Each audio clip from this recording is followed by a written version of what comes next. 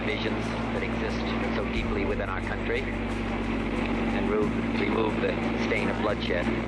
In the summer of 1968, social unrest could be seen and felt across the United States.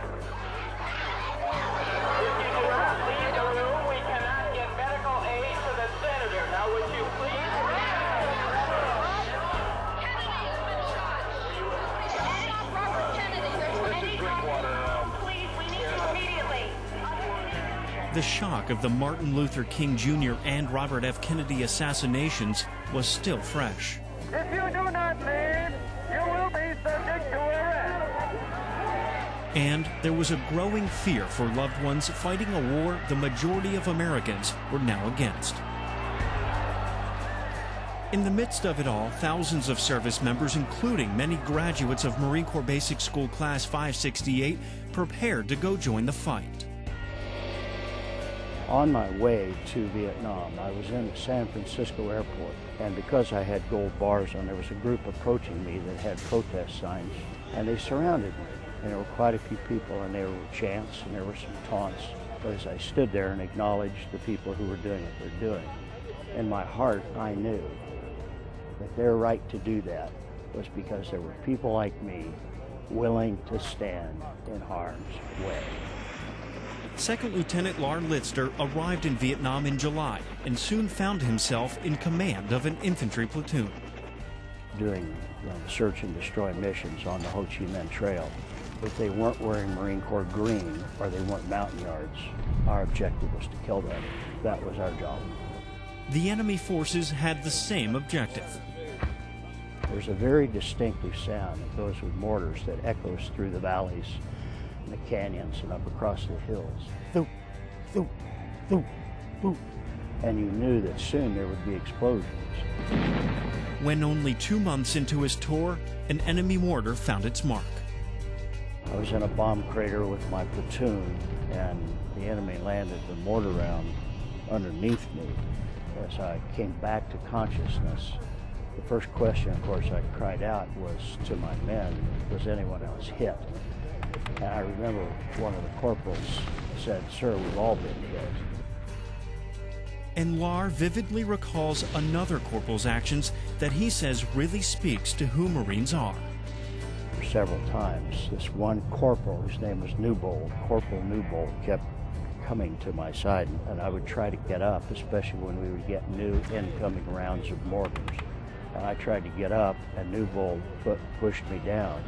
And then he laid across my body, and I said to him, "Newbold, go take cover." I could barely whisper. I remember Newbold saying to me, "No, sir, I'm staying here. You can't take another hit." By the end of 1968, nearly 17,000 more Americans have died in Vietnam. Meanwhile, those carrying on the fight hear little news about the war's overall progress. They go about their missions focused on the job at hand. When we were there, see, you don't know the overall picture, you just know the ground in front of you. So what people reported and how they put it together, didn't really see a whole lot. You know, we didn't have the type of outside world communications they have now. Most of what you heard was just what I'll call the everyday bitching and moaning, you know, that we all do. For the most part, more concerned about, you know, was there something decent to eat, or was it possible to get clean, or, you know, things of that type. At the same time, the American public doesn't always hear about the many good things happening in the midst of the war. The terrible things you hear about the war, they're the exception. We were involved in building schools and doing a lot of other things in civic action in Vietnam that you hear so little about. That second tour, all I did was work with civilians. And we built schools and dispensaries. I helped the Marines adopt orphans out of the 3 orphanages there. And it was a great experience. Do solemnly swear. January 1969. Richard Nixon takes office as the new President of the United States. Regarding Vietnam, He aims to negotiate a settlement that will allow the 500,000 U.S. troops in Vietnam to be withdrawn, while still allowing South Vietnam to survive. I pledge to you, we shall have an honorable end to the war in Vietnam. Soon after, all hear the sobering news that U.S. combat deaths in Vietnam have exceeded the 33,629 men killed in the Korean War, a toll that now includes 8 of the 241 graduates of Marine Basic School Class 568, Quint Wortham's classmates.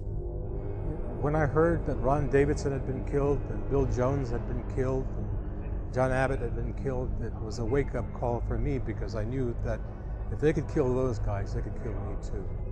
At the time, Lieutenant Worthams was serving in Vietnam as a communications officer in a command position unusual in those times of continued racial strife.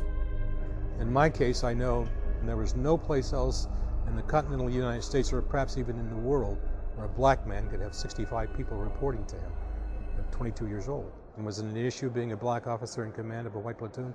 No, I didn't allow it to become one. November 1969. The American public is shocked and appalled by reports of a massacre at My Lai. Photos show the bodies of hundreds of Vietnamese civilians, men, women, and children, brutally murdered. And the reports say American soldiers are to blame.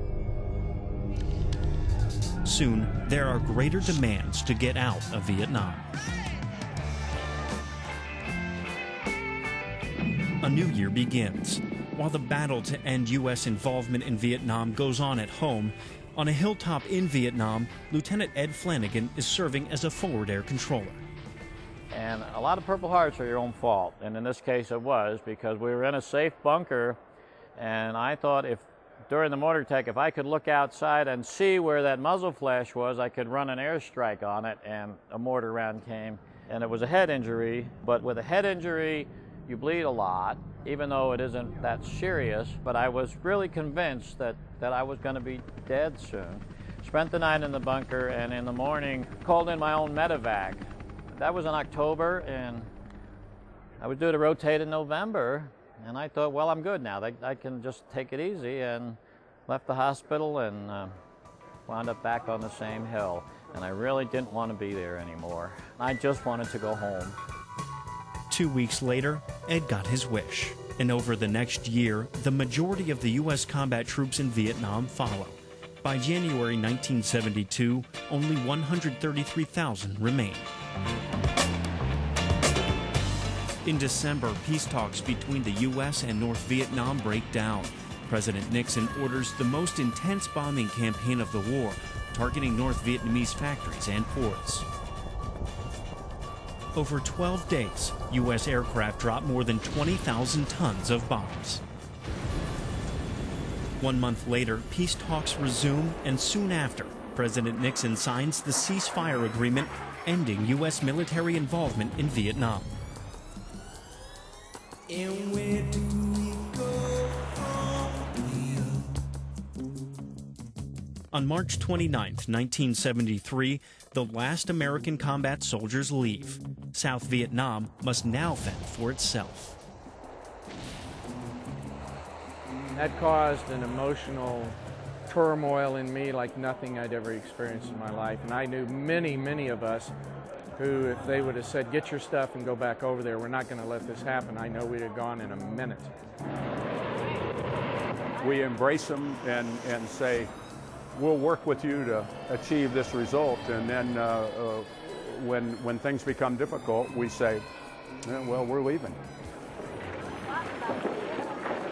As a civil affairs officer, I had 53 Vietnamese employees working for me too. So I was equally concerned about all of those people, because I knew what would be done to those people that had fought with us for their freedom.